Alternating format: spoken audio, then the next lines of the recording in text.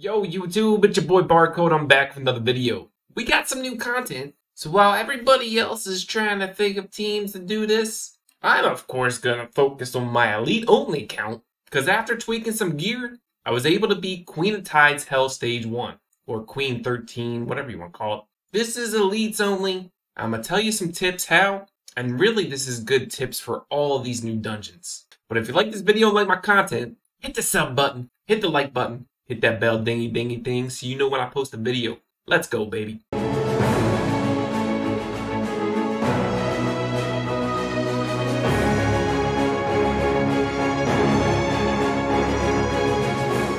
Alright, these new hell stages are ridiculous. In all of them, those giant ads are crazy. I'm talking about the ones in Wave 1 and Wave 2, where they just do huge damage and they can survive. I mean, you need endgame stats to clear them. So really the best way to go about it early is to bruiser it down. These new stages, they give higher rates of legendary gear. So we do want to farm them if you can.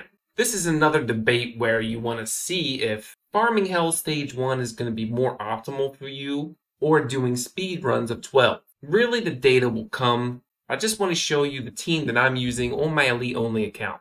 There's 3 big tips that I want to talk about. And this really goes for most of dungeons and the whole entirety of the game, honestly. Here is the team. Anna, Rodira, Valuk, and Roger, the turtle, my boy. Now, obviously, if you're not just using elite only, and I just do not recommend that, there is different heroes to substitute for in this team comp. It really depends on your gear, depends on the heroes you have, depends how fast you want to clear it. But in elites only, I'm kind of limited to what I have, right? First big tip, element advantage. This is huge in the entire game. I think this is one of my first videos that I've done for Awaken Chaos Era was talking about element advantage. And now with these hell modes out, I feel like we're starting a new game. So we're back to square one going these slow bruiser comps. So element advantage is key that mitigates as much damage as you can if you deflect. 50% of the incoming damage. That's huge.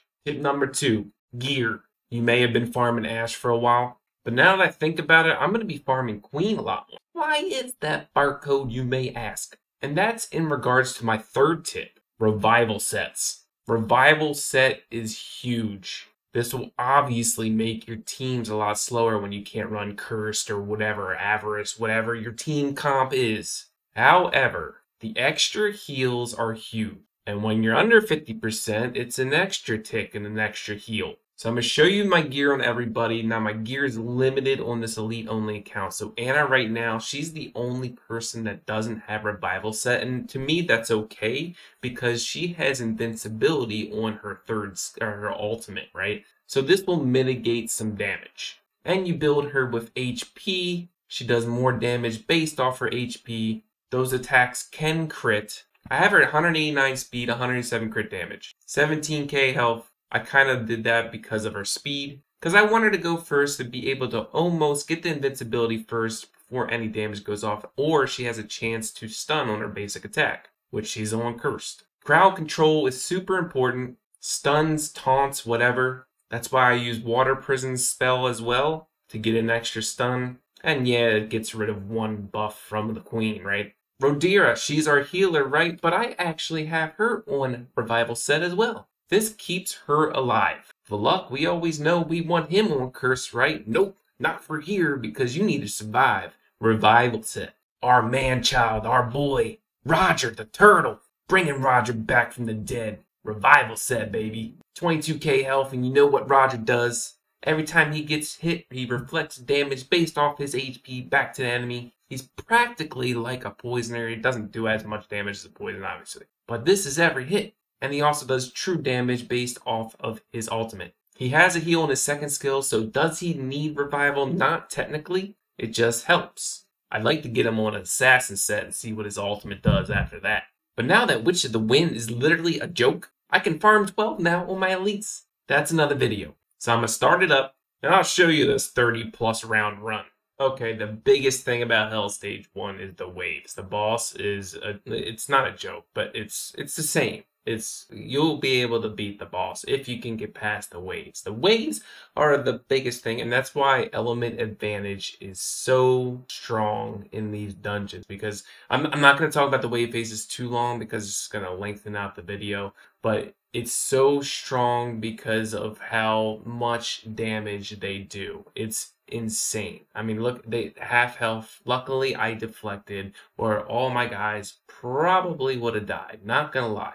Hopefully, I can get stun here. I get a cursed attack, so I was able to kill that, so he doesn't do another AoE. But yeah, element advantage, and even if you can build your wood heroes in a water dungeon on agility, I mean, once you get past the waves, then the boss is pretty much the same. It's right elite and then the boss. So, you know, maybe if I built like a Freya or something for the heal block, and then I could go straight for the boss, but I don't know. It's really gonna be tough. Luckily, in the second wave, there's only one big ad, and that helps tremendously. So, I mean, the little ads really don't do much at all. They do damage, but they don't do much at all. So, really, it's just that big crab and then the two in the first wave that are really the problem. So once you get past that, it's fine. But I mean, with this team, you can even bring Charles in here as well instead of Anna. I thought about that, but I'm out of charms and I wanted to put them on revival set. But taunts are huge. I have one from Roger. I have one from Anna. Stuns are huge. I have the spell. I have Anna's first skill as well. And revival sets are huge. Poisons, you got to bring Valuk, and even his focus down when we get to the boss, and I dodge a lot, and that's because of Valuk and his passive, so that's huge as well.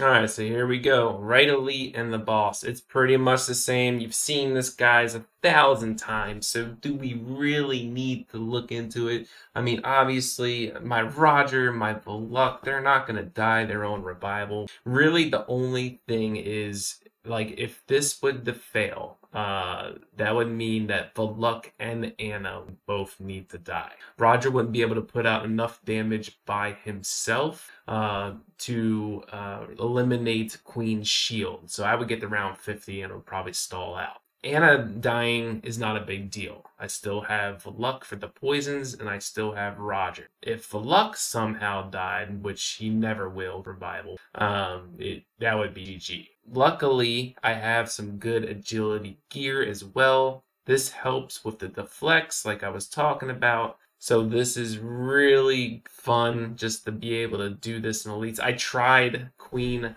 14 or Hell Stage 2. Totally impossible right now. I mean, those two crabs. If I had some like AoE stun or something as an elite, I'd maybe be able to do that. I'm building someone right now.